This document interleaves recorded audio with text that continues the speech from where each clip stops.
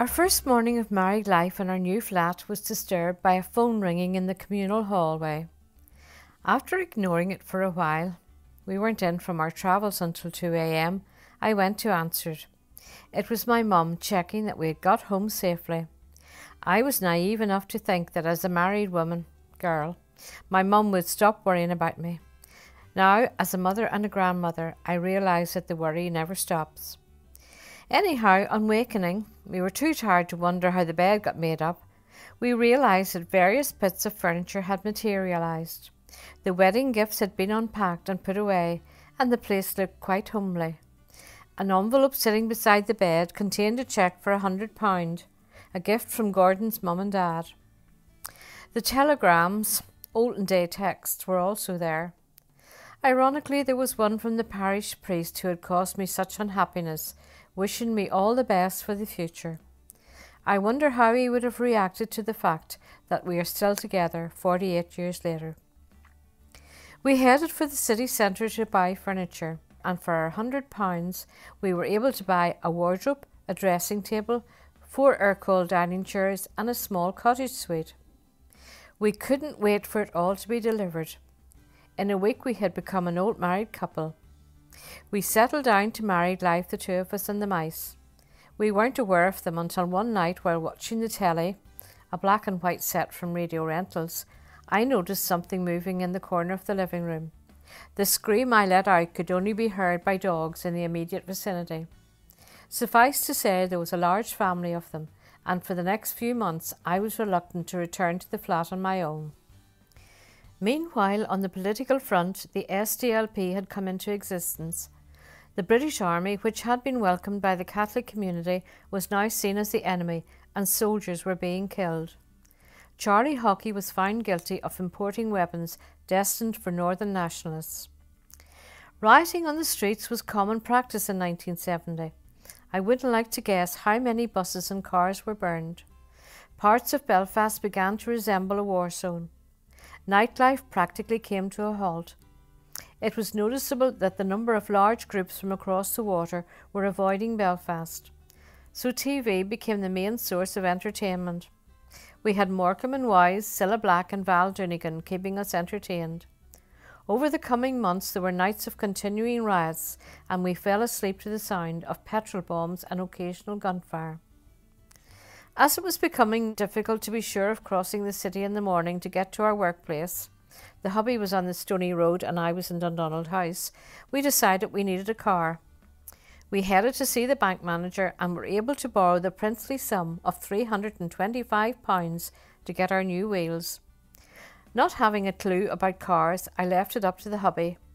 He came home with a Mini Cooper of indeterminate age and condition from Mervyn Stewards, who were, I believe, in Great Victoria Street at the time. Like many businesses in the 70s, a bomb later destroyed the showroom.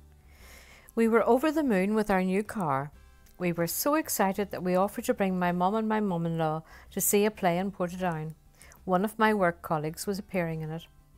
We duly arrived to pick them up and started off to Portadown. Now they say that pride comes before a fall, and we were extremely proud of our new purchase. With about 10 miles to go to our destination, there was a thud, followed by a scraping noise. Gordon stopped the car, got out, and was gutted to find the exhaust pipe lying in the middle of the road. Oh, the embarrassment. We arrived somewhat late for the production, after a patch-up job on the exhaust. We settled into a routine, and Saturday was shopping day. A local grocery store was the venue, and the bill for my weekly shop rarely exceeded £6. No luxuries and no carry-outs. Basic food and very few occasions to eat out. We had no washing machine, so a couple of nights a week were spent in the laundrette in Botanic Avenue. No central heating, no microwave. How did we manage? To save money, we travelled home to the parents at the weekend, got well fed and waited on. We had the car for a couple of months, and after the necessary repairs it was going great. In fact, it was quite a mover. We were able to park right outside our bedroom window, the bedroom being at the front of the flat and the flat being on the ground floor. Okay, I know you all realise that. Anyhow, one morning we headed off to work. I went out first. "Gordon," I shouted, "where did you park the car?" There was the space where our car should have been. Cars were parked on either side of the space. Our car was gone. We phoned the police and were stunned when Gordon was asked where he had been at 2 o'clock the previous night.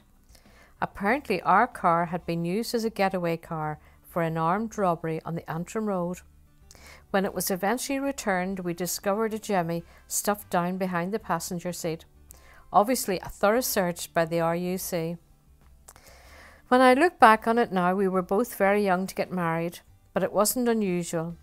Back in those days when women were still treated as second-class citizens, for young women to see their future as married with a family. I even had to resign from the civil service in getting married and had to reapply for my job. I think we were lucky in that we both lived independently from our families for a number of years and were used to budgeting and looking after ourselves. It must have been difficult getting married, leaving home and straight into managing a household.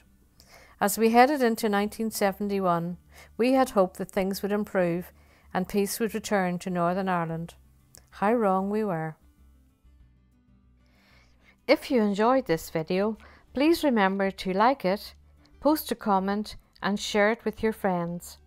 You can also subscribe for free to my YouTube channel to be informed of future episodes. Thank you.